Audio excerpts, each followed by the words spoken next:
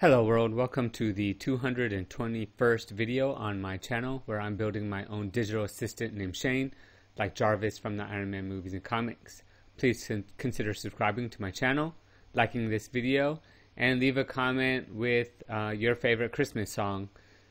And so this is a continuation in my Christmas lights playlist.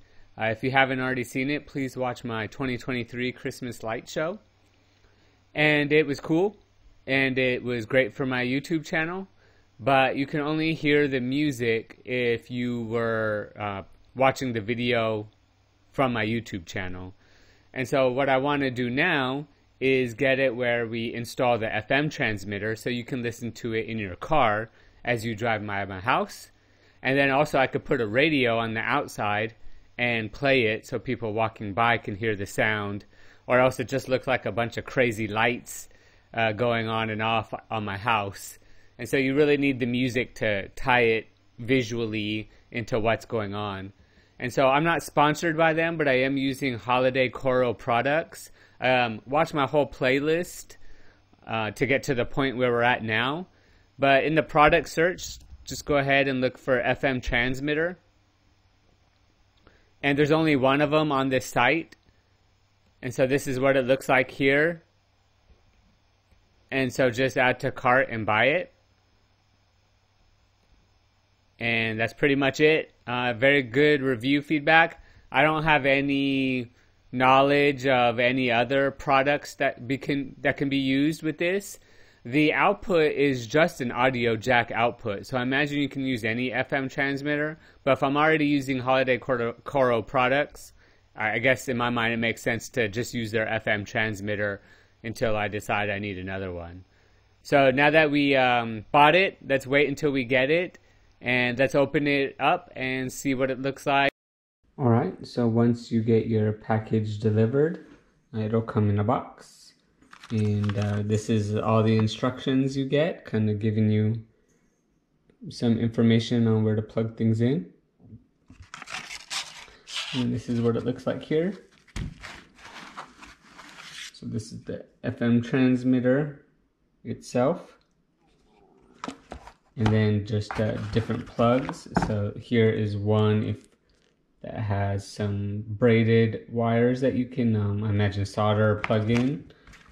The normal DC input right here that plugs into normal DC, and then here's a different plug right here. Both have a similar connection. And so I believe this one is actually different. You see how this one is a long or a larger thing right here? I think this is actually the correct DC input. And then you also have this DC input right here, or I'm sorry, the audio input. And so if we look at inside our HinksPix Pro box here, you can see right here is the DC input right there. All right, so let's plug that in real quick.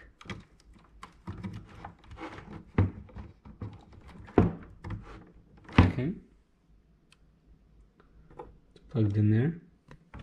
I'm going to go to our transmitter here, and we're going to unscrew these two tops right here. I think this is part of the weatherproofing. So unscrew that. And then, like the instructions say, this is where the DC goes in, and this is where the audio clicks in. Okay, so I would thread the DC into the cap first, or I'm sorry, the audio input into the cap first. So it looks like this. And then go ahead and plug that into the audio, like that. And we're going to screw that on. It doesn't screw flush like that. And then the DC input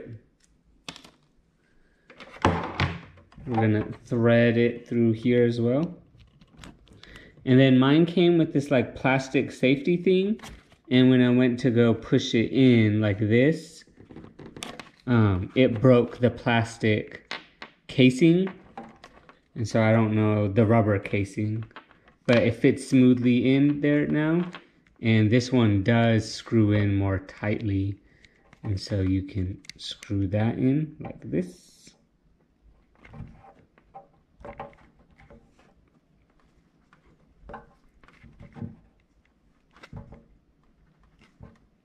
There we go, it's a tight seal. And now we're gonna go plug in the HolidayPix Pro controller and the FM transmitter so we can test it. So let's go. So now that we've unboxed it and checked it out, kind of plugged it in, before we run it and test it, let's do a quick look. So I live in a city called Bossier City. So go ahead and put Bossier City or whatever you live, Bossier City radio station lists. I don't know, something like that. And find a website called radiolocator.com. And this just gives you a good view of all the frequencies of all the radio stations near me and the signal strength from where they're coming from. So you can kind of click on this signal strength to see. As you can see, like this one, it has an arrow pointing to less. And what you want to do is deconflict for your local area. So I think the default is like 88.1. And that's what we'll use for testing. And as you can see, there's no radio station pumping on 88.1. However, this radio station right here is at 88.5. And so it might get kind of close. I don't know. We'll have to see. I've watched quite a few Christmas light shows, and I noticed most people use frequencies in the 90s. And so I'm not going to test it in this video to see which frequency is the best. And so I'm just going to test it using the default radio station for now. But I need to do a good testing as the year goes on which radio frequency is the best for this area with little interference. And so now that we've checked this, let's go ahead and go outside, plug in our HolidayPix controller and the FM transmitter and test it out. So here we go. All right, so we're out in my front yard. And I just have this on the ground right here because I plan to get my front yard redone, do some different landscaping, and I don't want a permanent install until I figured out what I'm doing. So I have both the HolidayPix Pro and the HolidayCoro FM transmitter plugged in, just to a extension cord like this. And so right now, I don't know if you could see, but it is at 88.1. And it is currently broadcasting, and we just checked and made sure that that wasn't a frequency that was going to bother anyone. However, I've already done testing on this, and I don't think I'm going to be in the 80s. I'm going to try to find a blank signal in the 90s because I heard that's clearer and has less, it's better in the vehicles. And so now we're going to go check out what it sounds like in the car. But just want to quickly let you know that if you plan on going down this hobby, just know that whatever song you choose, you're probably going to hate at the end of it. Because if you're familiar with X-Lights, you're going to chop up the song into a million pieces by the second, slow it down, and you're going to hear it over and over again. So as such, we're going to listen to this song in the car as well, and kind of test on how far it goes.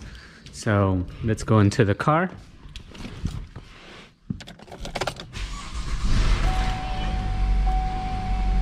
Okay, we are going to tune this to 88.1.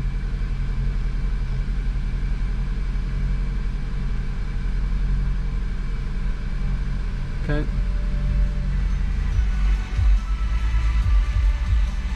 And you can hear that it's kind of staticky.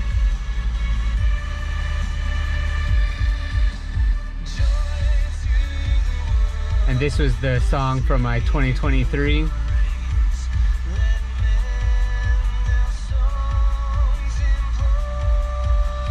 pretty much it. That's how the FM transmitter works. And now it's in my car.